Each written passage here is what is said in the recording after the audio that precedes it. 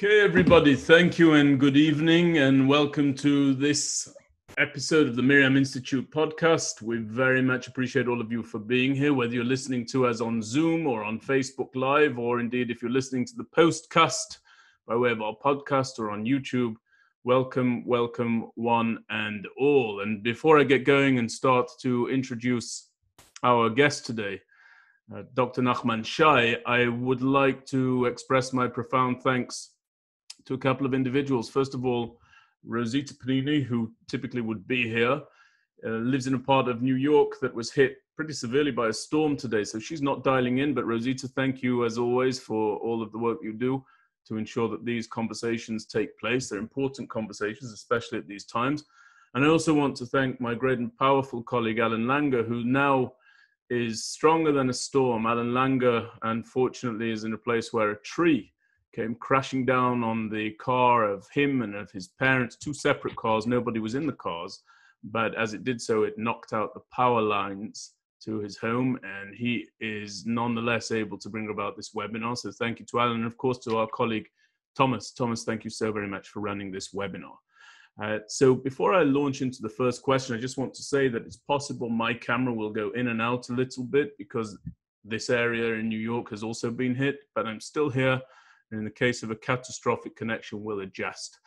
But as I say, we've got with us a wonderful guest, somebody who's really a friend of our organization, and his name is Dr. Nachman Shai, and he is a former member of Knesset, where he served from 2009 to 2019 as a member of the Labour Party. Prior to that, Dr. Shai served as Senior Vice President and Director General in the Israel Bureau of the UJC, the Federations of North America. He also held the position of chair of the Israel Broadcasting Authority from 1999 to 2000. Dr. Shai was the Director General of the Ministry of Science, Culture, and Sport. He concluded his military career in the Israel Defense Forces at the rank of Brigadier General, a career that culminated in his service as spokesperson for the Israel Defense Forces. Dr. Shai earned his PhD in political science and communications from Bar Ilan University. He was associate researcher at the John Shorenstein Center on the Press, Politics and Public Policy at the Harvard University John F. Kennedy School of Government. I'm going to ask him about this actually in the warm-up. It says on the most recent bio, he's a visiting lecturer at the Institute for the Study of Modern Israel at Emory University in Atlanta, but actually Dr. Shai is absolutely on the move. Dr. Shai, welcome to the webinar. Thank you for being with us. And where are you dialing in from, please, Dr. Shai? I know that you're between Emory and your next destination. Tell us a bit about where you are and where you're on the way to. No, I was on my way. I landed in Durham, literally on 2 days ago, and I'm going to serve this coming academic year as a visiting professor at Duke University, and I enjoy Durham already. And I'm looking forward, to this conversation, and secondly, for an exciting year. And thank you for the storm. We actually delivered the storm. The storm has passed here, and we passed it over to you, and now it's your business, no longer of the Carolinas. Carolinas are safe now. Well, it's wonderful. And I'm so pleased that you're continuing to educate people about the states of Israel. So you went from Atlanta, from Emory University, and now you're on your way to Duke University. What will you be teaching at Duke, please? Right. I'll be teaching two courses, one of them on Israel's public diplomacy, something that we, in a way, are doing now, and the other one on nation building, how Israel had built itself to become a state, history, present, and future. Wonderful. Well, I wish you every possible success. Thank you. So I want to begin by asking you a question. The title of the talk is Coalition Opportunities. So I'm going to start with a little bit of a conversation about what it takes to build a coalition. Now, if you were to look for the last bastion of civility in the modern world, I don't think that one would look to the seats of elected office. It seems to be becoming an increasingly vicious and cutthroat world that seems to have taken its eye off the ball of service and achieving a particular objective, and rather is weighed down with politicking. When you start to teach this coming semester at Duke University, if a young individual should say to you they're thinking about politics, but it seems so very ugly, would you encourage them or dissuade them from participating in the political arena? I will encourage them here, and I will encourage them in Israel, because I believe that the young generation should get involved in politics. I'm familiar with all the aspects of politics. It's not a nice world, and sometimes it looks bad, and it's really bad. But at the same time, politicians run our world and our states and our democracies. There's no democracy without politicians. I don't know of other political system which may work, which one I agree with. And so that's what I was trying to do as a member of Knesset in Israel, to convince young Israelis that even if it smells bad and it doesn't look good, this is something they have to do if they care for the future of the state of Israel. We do have quite a number of young people, and hopefully you will touch that point that the demonstrations now are being held in Israel frequently, 2-3 times a week, and they are carried out by young people. It's not, unfortunately, fortunately, my generation. My generation is sometimes tired, sometimes slow. They come and sit and watch, but they are not able to walk for hours in the streets, and they are not able to carry the flag. And this is something which I don't take any position now. The very fact that young Israelis now are ready to go out and demonstrate and participate in this public process is very encouraging. So let's actually ask a quick question about that, and then I'll come to the current coalition. You spoke about the demonstrations. Yes. Now, and you spoke about that in the context of the young people who want to engage in the public square and the public discourse and even public leadership. Now, there was a lady who moved into the highest or very prominent positions within the Knesset named Stav Shafir. She, you'll remember, was somebody who came to prominence by way of protests about social justice and the cost of living and so on. I do not see, however, that in the context of these particular protests that anybody whatsoever is leading, is shooting to prominence, is taking the role of defining exactly what people are protesting for. Why is that? Why is that absent? Two things. First of all, Stav Shafir was a member of the Labour Party, but I would generally say that she was running too fast. Let me tell you something. Bear with me. It's a story from 30, 40 years ago. The young generation of the Labour Party, which was the leading one in Israel for many, many years, they turned to the old guys, not only Ben-Gurion, but then Golda Meir and Sapir and others. And they said, what about us? What about us? I mean, we are coming in. We are not no longer 30, 40, or almost 50. We passed 50. So Golda said, don't push too hard. It will come one day. Okay, so it didn't work that well. And you know what was the outcome? The Labour Party ousted after the Yom Kippur War, and this chapter is over, and it has never recovered. And as you know, it literally doesn't exist now. There's no Labour Party any longer. Now, I turn to the today protest. Stav Shafir was a member of the Labour Party, but she was pushing, in this case, she was running too fast. She wasn't able to wait, and she lost her seat in the Knesset. But I can assure you, the others. Stav Shafir was the hero, one of the heroes, but another hero of the 2011 public protest is Itzik Shmuley. And he's currently a member of the coalition on the Labour Party, the non-existing Labour Party, but he's a member of the coalition, which is a key position. And this is someone that did rise out of the protest. So I expect that more young or middle-aged Israelis will come out of this. But by the way, you should be aware, and our audience as well, this is not a protest of one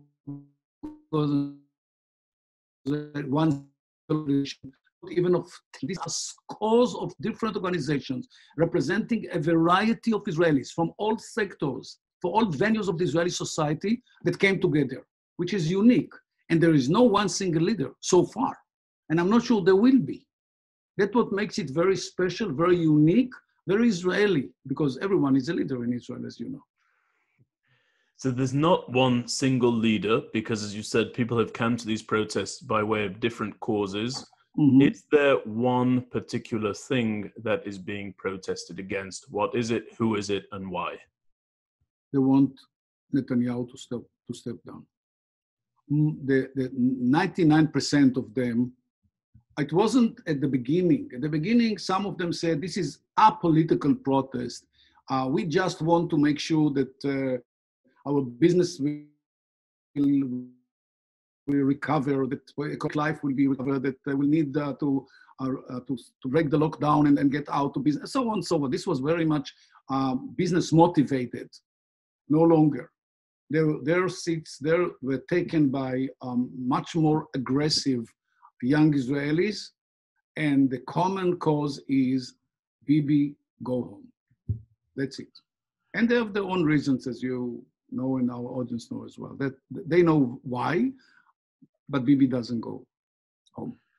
So again, I'm going to come to the coalition in a moment, but how is it, what exactly is it that you would say, because Netanyahu's always been a bit of a polarizing figure in the state of Israel, right? He's enjoyed a great deal of polarized support beyond the states of Israel as well, but within Israel, he's always had a specific group that supported him through thick and thin, a base, if you like, and then he's had others who may not be the biggest fans of his, but certainly are able to acknowledge his achievements, his political achievements, his policy achievements. What has he done to make so many of those seemingly disappear, and in their place to find himself facing down out and out opponents from across various political sectors, from across various socioeconomic strata, all saying what you're saying, which is we want Netanyahu to go, those who are protesting?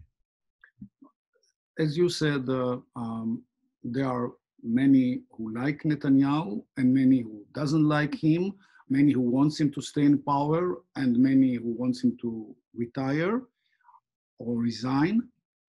The answer lies in the Jerusalem court, which is going to convene in this coming December 3 times a week. And the major person to appear in this court, whose name is Benjamin Netanyahu. His trial starts in December, 3 days a week. This is the reason. The reason that brought him to this trial are the reasons that motivate the people in the streets to ask for his resignation. They believe that anyone who is indicted for fraud, for breaching the confidence between the Israeli people and him, the state of Israel and him, and there is a line of files here that will be discussed in court, allegations that we call them files, but these are allegations that will be discussed in court. They believe that a person in this situation cannot serve any longer as the prime minister of the state of Israel. Let him run his trial and let someone else run the country at the same time. Maybe from the Likud, maybe from the right wing. I'm not saying this is all a question of right and left. It's mainly the question whether someone who is so deeply involved and going to be much deeper involved in the upcoming trial, because the judges have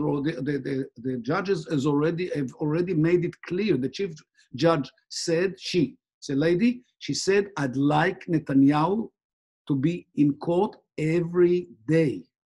He's not going to be exempted. He's going to be there 3 days a week. It's not a technical issue whether he has the time to run the state of Israel, which is not very simple, and at the same time to be in court. It's a question of whether he has the moral ability, the moral obligation to the state of Israel to serve as prime minister while to face his trial in court at the same time. This is a moral dilemma, and their answer is very clear: you can't do it at the same time. So those who are protesting feel that the moral cloud hanging over him is just too much. It's not, in other words, the logistical cloud. Can you divide your time effectively? First of all, I don't believe he can, but yes. I mean, and every issue, you should understand, Benjamin, every issue which is now on the agenda, starting with the explosion in Beirut tonight, or a few days ago in Syria, I mean, military action around the country, people implicitly will say, you know, maybe because he's involved in this trial, maybe his hand is a little bit softer when it comes to military operation. Maybe he is interested in something which divert the public attention from what's going on inside Israel to what's going on around Israel. We can't afford it. We believe that the prime minister and the government should handle the state only according to the best interest of the state of Israel and the people of Israel. That's it. That's the only one.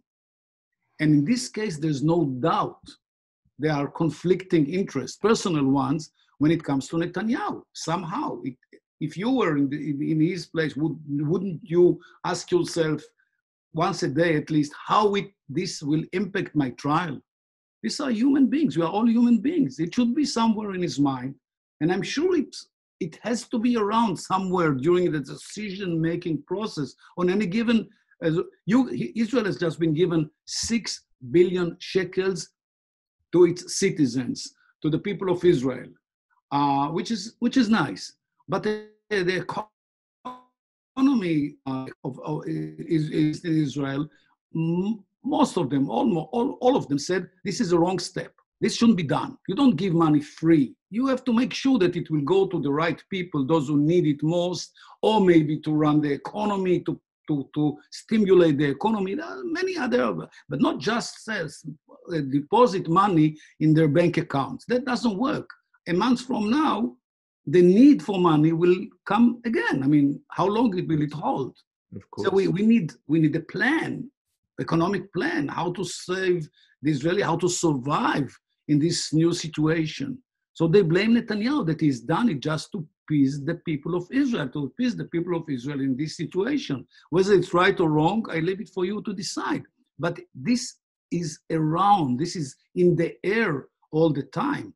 And that's what makes him, is running the state now, by him running the state, impossible in my eyes, in my view.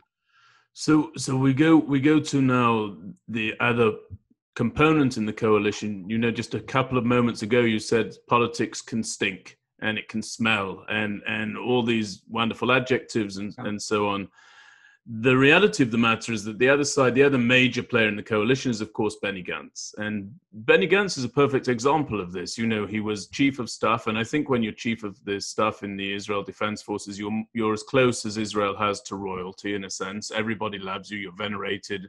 You're supported and you're celebrated. And you have wonderful deeds and status. And then you jump into the political pool and all of a sudden you're an amateur and you don't know and you're not serious and you're not strategic and you're not tactical and everything's a total disaster.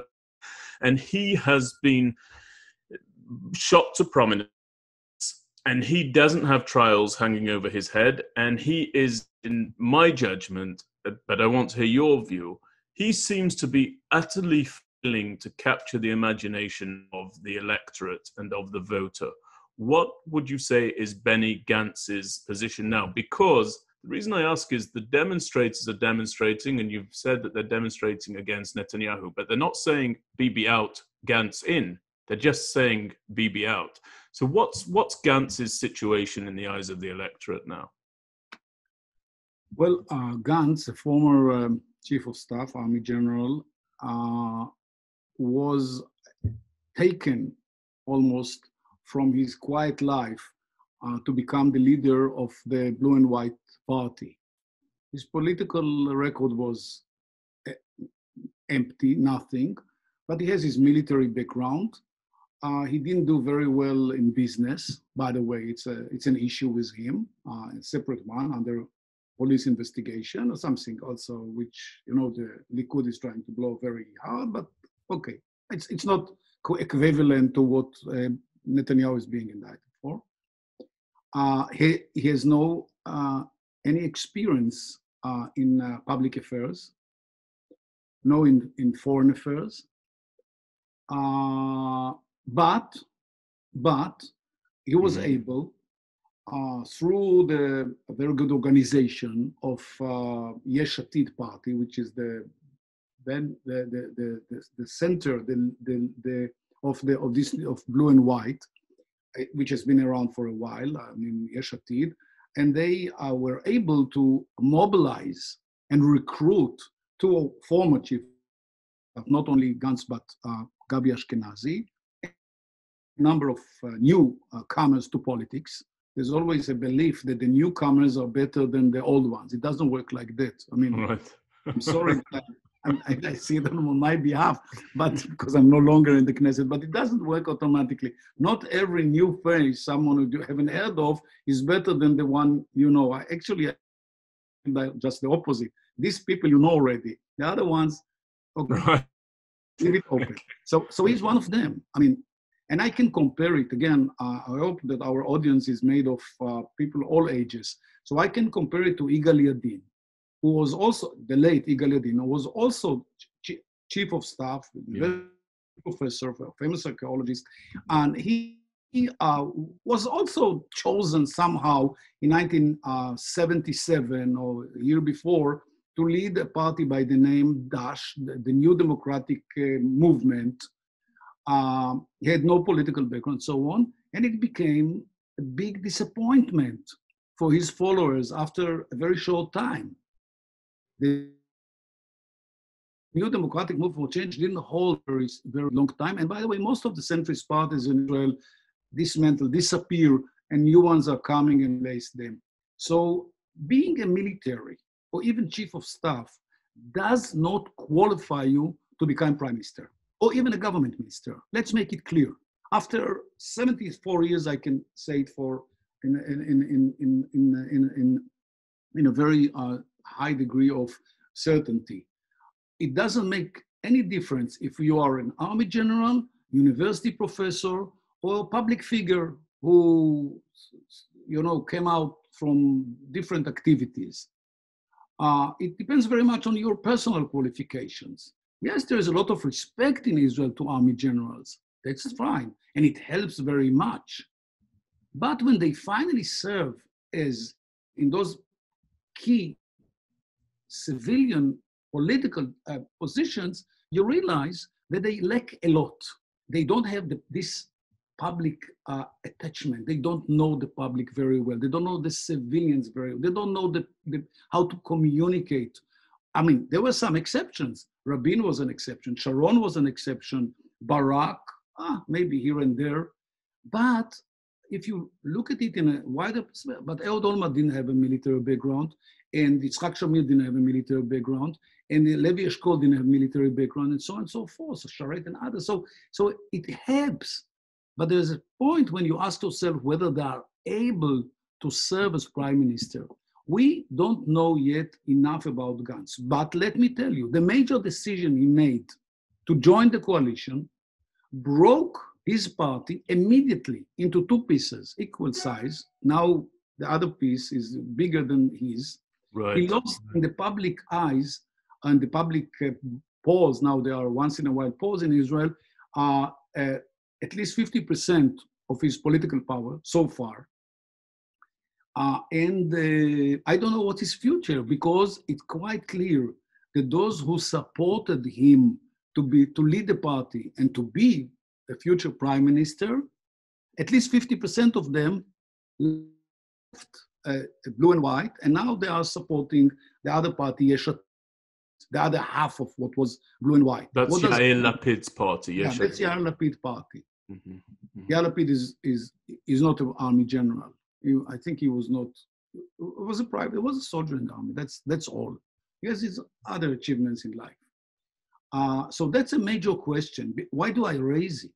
Because there is another former army general by the name Gadi Eisenkot. Yes. I mean, we don't produce enough fast former IDF chiefs of staff to provide the need, it's a question of supply. We don't supply them so fast. I mean, Gadi Eisenkot is the outgoing one. He's been there 2 years ago. And he's now also warming up, as we say on the line. He's waiting for his term to come. And I say, guys, wait a little bit. Let them live for a while a kind of civilian life. New chapter in their life. And let's see how they are doing. How they are doing in other kind of life. Being a military is, you are educated, you are used to a certain kind of running a hierarchical organization. You give orders, people obey. You don't have to argue with them and they don't argue with you. You don't have to persuade them. Usually, I mean, it should be reasonable, but you don't have to persuade them. That's it. This is, at the end of the day, or the end of the discussion, this is an order, you're gonna do it. In life, it doesn't work like that. It doesn't work like that. You have to, that's what has been going even now in Israel. You deal with Israelis. Have you noticed what happened to the Israelis now with the coronavirus? They don't accept the army's, the state policy any longer. They want. That's Israel. Don't forget, it's Israel. It's true about because America. Everybody was a soldier. Yeah, they weren't soldiers, but now they don't feel like in the military and they have questions. And it doesn't work like that any longer. People understand that very well. You can't tell the Israelis what to do. You have to convince them what to do. I had my own experience. I can tell you how it worked at the time. So you have this situation with Benny Gantz, and I remember that you said in a previous conversation we had here at the Miriam Institute that you feel Benny Gantz, not Benny Gantz, but generals are political babies. They're political babies. And I think I forgot to repeat on this expression. Sorry. But pardon me? I apologize that I did not repeat on this expression, which I like very much. It actually, I did receive a number of emails about that, and I think that it seems to be proving true. He certainly seems to be a novice politically, but he's also got, and then I'm going to talk a little bit about the budget and the future of the coalition and opportunities there, but he's also got this flagship position, Nachman, which is, especially in the States of Israel, he is the defense minister. And yes. The defense minister, you alluded to this just a moment ago. You've got the event that took place today inside Lebanon. You've got the infiltration on the border with Syria. You've obviously got Iran. You've got everything that you want to talk about as a defense minister. That should be something that he is able to promote himself, not in a cynical way, but by way of deeds, and build prominence and build impact and build influence. And he doesn't seem to be doing it. Why? What's holding him back? No, that's too early to judge. That's too early. I agree with you that the Ministry of Defense can serve as a launching pad for prime ministership. Mm-hmm. I used to work with Yitzhak Rabin at the time, when he returned to politics after he lost the prime ministership in a certain situation. He came back after a few years, and he started as a defense minister in a rotation government, in a national unity government. He was, and from there, he returned to the top of the pyramid. Okay, so that may be the case. So let him see let's see how it works. Yet his title now is alternate prime minister, but we really don't know what it means. What does it mean, alternate prime minister? First of all, and most of all, the defense minister of Israel. Let's see how it works for not 3-4 months, for a year or two, even longer. Then you're able to build yourself into the next position.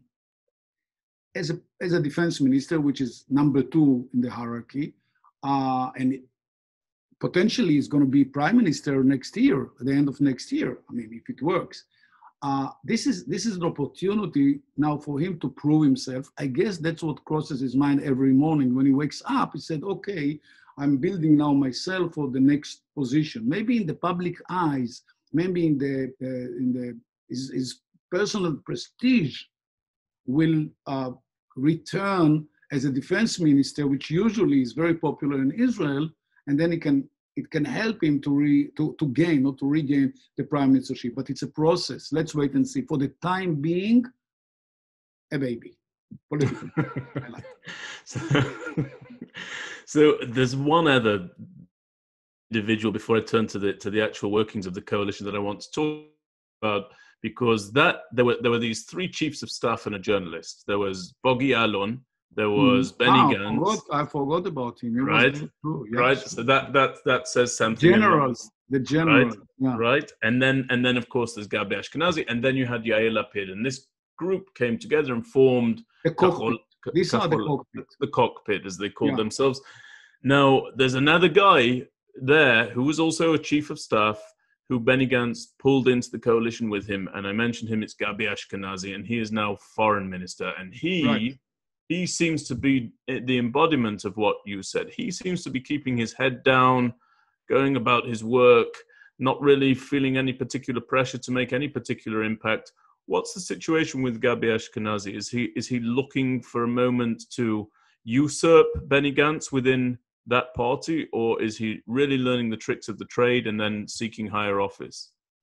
It's a good question, and I don't know if anyone has the answer. Yes, you're right that he gives all the credit to Gantz, who, by the way, Gabi was Gantz's commander. Right. Not the other way around. But in politics, you see, it doesn't work like that. So Gantz is number one and Gabi Ashkenazi number two. He chose to be foreign minister.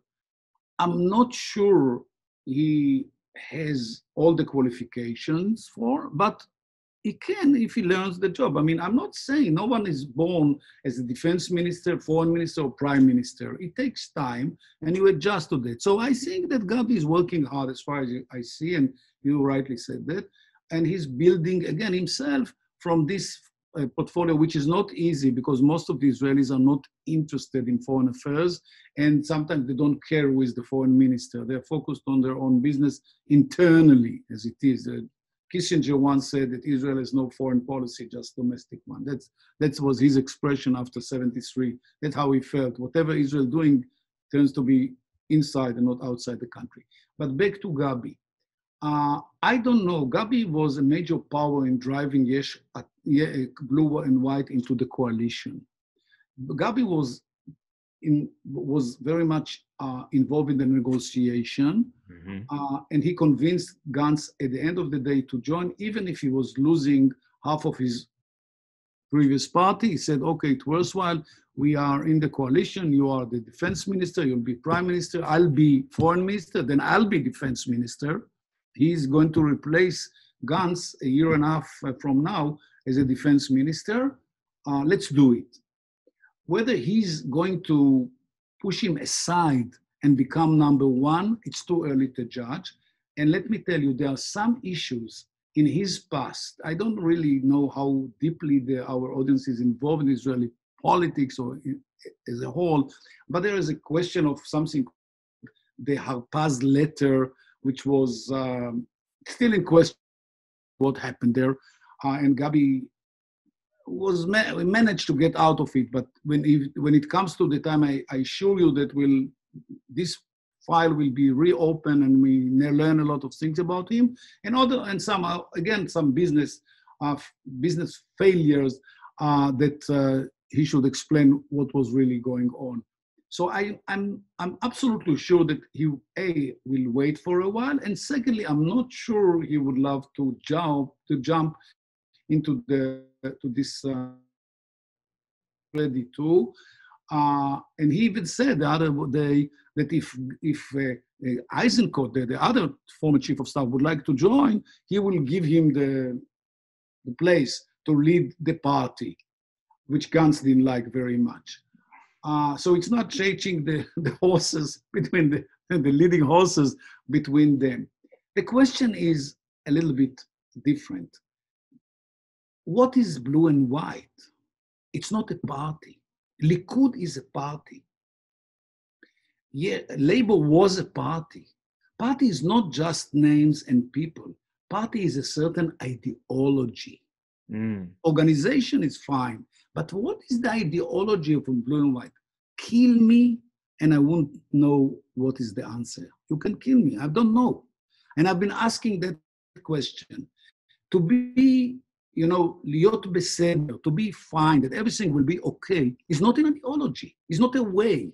It's like daily business. I'd like my business to succeed. Okay, we understand. But what's the future of the business? Where are you taking the people to? What do you vision to be Israel's future 20, 50, 100 years from now?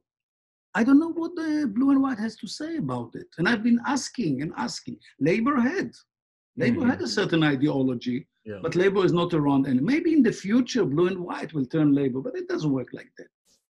So what blue and white lacks very much, they were very much based on their success on thousands, hundreds of thousands of people that were looking for a change in power.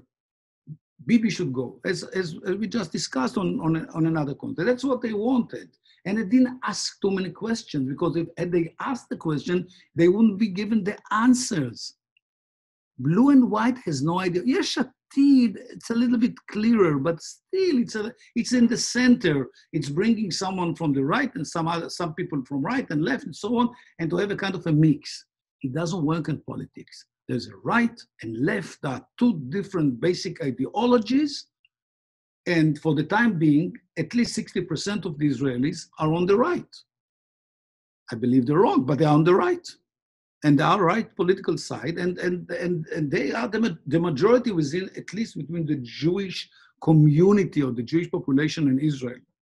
I don't count in this context the Arab population. Of course, they are legitimate Israeli citizens. They have their own party or parties now, and they are players and legitimate players in the political game. But if I just look at the Jews living in it, like 7 million people, 60% of them at least are in the right side of the political debate. So there's so much there. I'm going to move on to the issue of the budget. So within 100 days, you have to fix a budget. You have to pass a budget. Benny Gantz, one of the things you made mention of the fact that the policy of blue and white is not particularly clear, Gantz's party. But I remember during the elections, they were very forthright about what they called a Tochnit Rav-Shnatit, a multi-year plan on so many issues, on education and on the budget and transport and security and so forth. And they are now pushing very vigorously for a 2-year budget to be passed, right? And Netanyahu is pushing for a 1-year budget to be passed. And if they continue at this impasse, there's going to be a real crisis for the coalition, to the point where the coalition could actually completely crumble and fall apart. First of all, just explain that to us. What's the source? What's each person putting forward as their reason for going for 1 year or 2 years? And secondly, just explain to us what might be the ramifications if no one compromises, and if they end up locking horns and indeed do not reach some sort of a consensus. Okay, so the question is whether Israel is going to have 1 year budget or 2 years budget.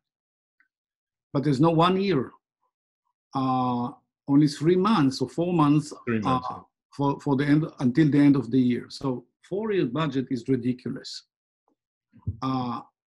And Netanyahu is pushing and pressing very much for 4 months budget, you mean? Yeah. 4 months budget, while Gantz says that according to the coalition agreement signed between the two major parties, Likud and Blue and White, the budget should be for at least 2 years. There are no 2 years, it's only a year and a half. What makes it so funny, at least to me, is that when I was still in the Knesset, which is not a long time ago, I met you when I was still in the Knesset, like a year and a half ago, the coalition led by Netanyahu passed 2-year budget.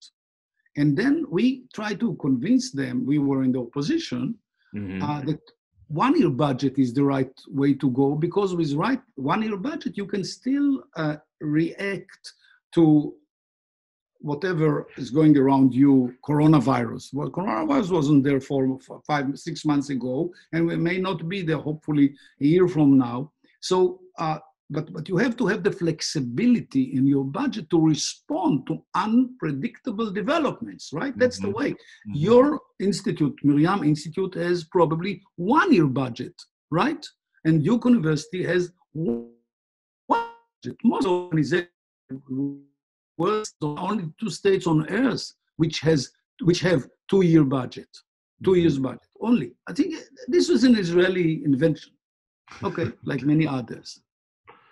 But now he's preaching just the opposite. He's preaching our own Torah. He says, yes, few months is enough because I don't know what will happen next year. I cannot predict any development. So I need that budget only for the rest of the year. And then we'll see what to do next year.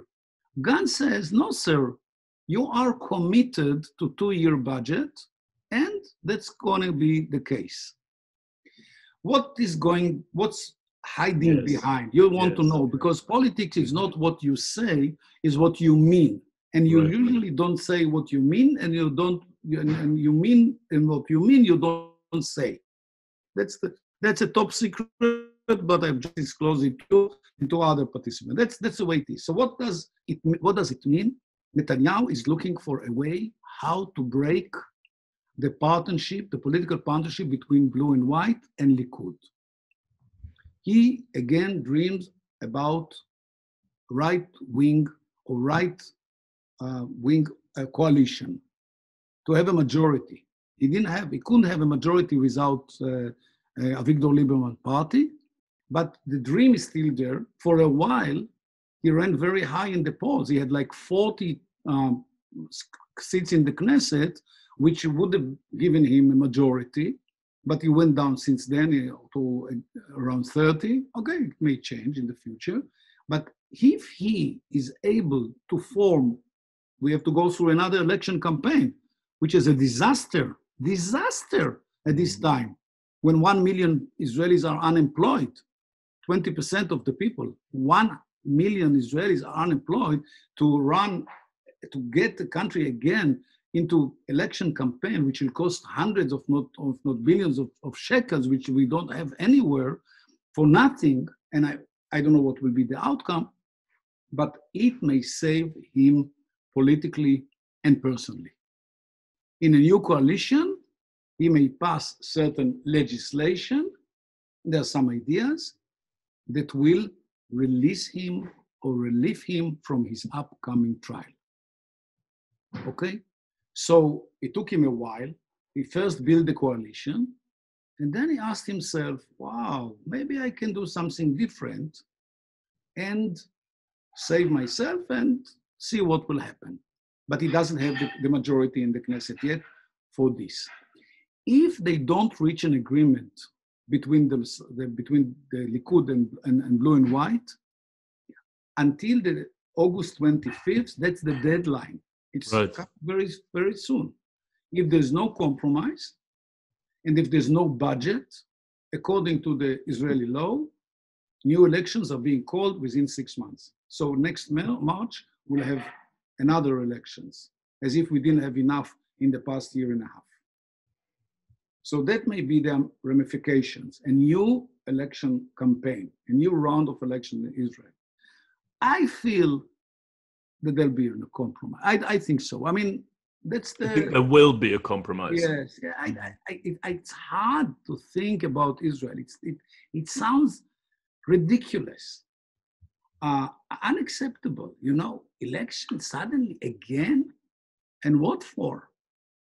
But you never know. Sometimes politicians lose their minds and the rationale beyond that, and they vote to disperse the Knesset, and you have elections. So wait and see. I feel they'll reach an agreement somehow, because wisdom should prevail, not only with all the respect to the benefit of the politicians, but the rest of the people living in Israel, which is like 9 million people, and they deserve to have a stable government, and especially they deserve, first of all, to see the Israeli economy being recovered. That's the most important item. And by the way, when this government was formed, the major motivation The major excuse for breaking political parties and breaking the lines between one right and wing was that we are deep in this, Israel is sinking deep into this economic crisis, and we need a national unity government. So the need is still there. There's another spike in coronavirus in Israel, go up and down like here, but it's there. So the major reason still exists, very as strong as it was a few months ago. So Nachman, let me ask you in the few minutes that we have left, I'm going to try and get through 3 questions with you. The first question is, this coalition, it was an emergency coalition. It was termed that. Some people spoke about it as an emergency government, some people as a temporary government, some people as a unity government. But the overarching idea was that Gantz was doing something, even at the cost of his own political and popular position, for the good of the country, and that was to step in and deal with this coronavirus. What is preventing an effective response to coronavirus? Why can this coalition not seem to get itself around this and wrap its arms around this crisis? Is it the personalities? Is it politicians arguing with one another? Is it Netanyahu's considerations? I'm trying to ask you. I'm trying to ask you a counter question. Please. What about the United States? Why the United States is unable to find a consensus around the issue of coronavirus? So it looks like it's easier in Israel because in Israel the government understands there is a coronavirus. With President Trump, I'm not sure that he gets it. They do. Why it doesn't work?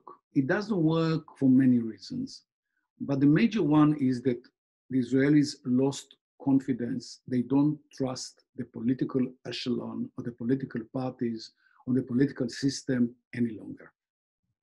The confidence, the rate of the trust of the people in the politicians is very low, and it went even further down. There were many reasons for that, but at the beginning, in the first round, people really did whatever they were asked to do. They were forced to do by the government. But in the second round, they have now many questions. They feel like they were misled by the government, that it was just an excuse, maybe to run away from the trial, maybe to lead Israel to wrong directions, and they disobey the government. Like over the weekend, Shabbat, yes, Israelis opened stores against the government order.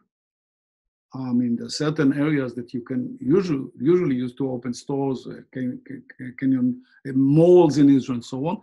They disobeyed. This civilian disobeyed, and something new for Israelis. Usually, well, they feel like they have to follow the government guidelines or instructions. This is the core of the issue right now, and it troubles me not only because of the coronavirus. It troubles me that people will lose faith with democracy, with the democratic institutes of Israel, with the democratic system. They say it didn't help us, it failed. Let's look for another political system. That may develop into a big tragedy. It's not happening yet. But there are voices saying maybe the Knesset is incompetent. Maybe the politicians are, well, let's do something else that can save the country. I feel like that this is a tragic development and a tragic moment in our history if people suddenly develop dreams about different political systems. So we have to strengthen the democratic institutes, which the Knesset, the Supreme Court, and the government, and to let them do the job in a way that it will be balanced. There is certain balance between all those government branches. This is what we are dealing with. Until not long time ago, the Supreme Court was under fire by the government. We all remember that, but it went down a little bit, but it's still there very much. So that's an historic moment in Israel history right now. And it's mainly motivated, as I said before, by the economic powers, by the unemployment, and by the disappointment of people that don't. So why doesn't work? Too many government ministers, 36 government ministers. People ask themselves, why should I pay for an extra 20 government ministers or 15 government ministers, which were, I mean, the outgoing government had much less. Now, what's going on here? And a huge number of deputy government ministers, a huge government in a time that we have to save and to cut our expenditures. And they themselves, they argue between themselves, they disagree with each other. So we got the feeling there is lack of leadership. There's no clear message coming from the government what to do. Israelis will do if they feel like the message is clear and the message is mainly and only based on the public interest, not on anyone's personal interest. That's what people would like to see. If they get it, they'll do whatever they need. If not, it's a total chaos.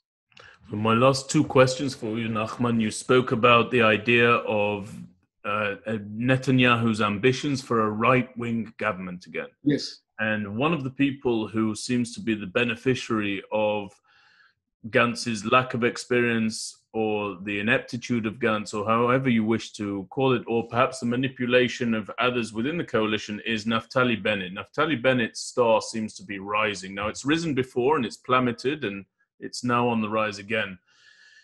If Netanyahu allows for the situation or brings about a situation where a budget is not passed, and that brings about the end of this particular coalition, his natural partner for the forming of a governing right-wing coalition would be Naftali Bennett. But these two do not get on, do not work well. Do you think that Netanyahu's aversion towards Naftali Bennett might be enough to have him reach a compromise on the budgetary issue with Gantz just to avoid having to bring Bennett into the coalition? Or do you think that there's another combination that Netanyahu is looking for in order to bring about that right-wing government that you spoke about? I was not that good in mathematics in school. So even with Naftali Bennett, he doesn't have 61. He needs Victor Lieberman. That's the only right-wing party which currently is, well, the two of them now are in the opposition. Right. Naftali Bennett, he could have brought in. He can bring him in immediately if he offers him the defense ministry again. Naftali Bennett will run all the way from Ra'anana to Jerusalem. He will jog all the way. He's very young and relatively young and capable guy, and he was in Sayeret Matkal, so he's fine, in a good shape. So the defense ministry is a huge temptation for him. But Victor Lieberman has made it clear as many times as he can, he's not going to vote or support any coalition by Netanyahu. And without Lieberman, there's under 60. If new elections are being held, maybe something will change. Maybe. It's a huge risk, but maybe. Bennett and Netanyahu can serve together in the same government. But the hatred, the aversion, if you say, between themselves, it's not only Netanyahu, it's the family as well. It's the Netanyahu's family. That's something else. It has to do with things that I honestly don't even know. Why is it? Right. So it's him and another politician, a lady by the name Ayelet Shaked. Both of them are the leaders of it. And by another word, Bennett has a tradition. He's doing very well in all the polls between the elections. But when it comes to the elections themselves, he's doing poorly. Right. So yes, he's doing. So now he may have 15 or whatever, but this is just in the sky. When he comes down to ground, I'm not sure he will have that many mandates. So he's not there yet. In the time, one day after Netanyahu's generation, I would say, Bennett probably will join the Likud and will be one of the leaders of the Likud. That's as far as I can see, because he's actually he doesn't belong to the Orthodox portion or community of the state of Israel. He's not there. He's much more to to the center right. And he wears a kippah, but he's not very orthodox. He's a kind of a liberal, of a soft religious, modern orthodox, what you call modern orthodox. It's a different kind of, and he disagrees with the extreme right wing. So I guess in the future, I don't know when, it may take some time, but he will move back, kind of moving back to the Likud and be one of their leaders. That's my forecast. Yeah, I agree with that very much. I've always felt that Bennett and Shaked really are Likudniks who belong in the Likud, and if the day after Netanyahu, they'll simply fold in. But and as long everything as else Netanyahu is there, they would not get anything from him any longer. So my last question, we see Professor Gamzu now has taken over, but an interesting aspect of it that I just wanted you to weigh in on, it's all the handling of the coronavirus has now been handed squarely back to the defense establishment. Now there are ministries in the States of Israel that are supposed to deal with different sectors, different crises, different opportunities. You've got the transportation ministry, that's for transport. You've got the defense ministry, that's for defense. And then you've got the health ministry. And that ministry seems completely, totally, and utterly ill-equipped to deal with this situation. By the way, it's not the only ministry that seems to be in real struggle at the moment. The foreign ministry for years has been gutted and eaten away at and so forth. Are we overly militarized? The fact that every crisis has to be folded into the defense establishment in order to be resolved, is that going to serve as a warning to ready our other ministries, or will we continue to be dependent upon the defense establishment because it's so inbred within us in the state of Israel as Israelis? It's a very good question, if I can compliment you, because you touched a basic issue in our life. The role of the military, which is much wider and bigger than just military affairs. Actually, the army or the military were waiting on the sidelines to be called in. The reason is that they are much capable than other civilian machinery or apparatus. They can work 24/7 hours. 24/7. They have the education. They've been prepared for emergency. They have the machinery. They have the troops, the soldiers, young people. You have to run certain machine here. Those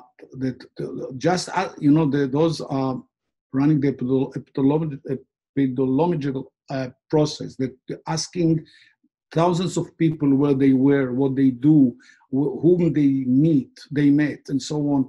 I mean, that's something that can be done, but you need thousands of people for that, to ask the question, not to respond to the questions. It's only about the military. They have the organization. They know how to run big operations like that. Unfortunately, as you rightly mentioned, the Ministry of Health have professionals, but they don't have the apparatus for that. The best thing Gamzo did when he was appointed to be in charge of the coronavirus was to turn to the military, to turn to Gantz. And Gantz said, okay, the Home Front Command, which was established after the first Gulf War, which I served as a kind of a national spokesperson, the idea was that in crises like that, earthquake, flood, pandemic, the army will be called in. Netanyahu didn't want to at the beginning. He said, we can do it, I can do it, the health ministry can do it. He realized he can. So he has all the means, the human resources to run the show, literally. It doesn't have to be a show, it can be in the shadow, but in principle, they are the major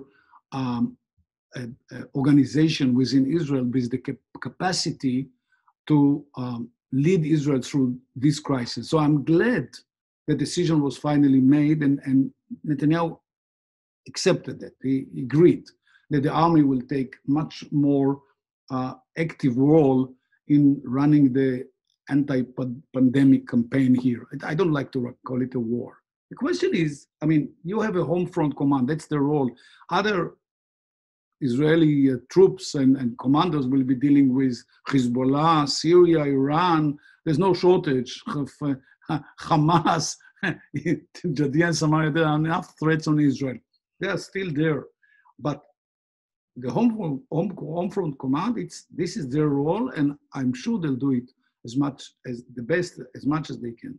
At the same time, if the government ministers are not going to help and to let Gamzo to lead the Israeli campaign against the coronavirus, he will fail, we will fail.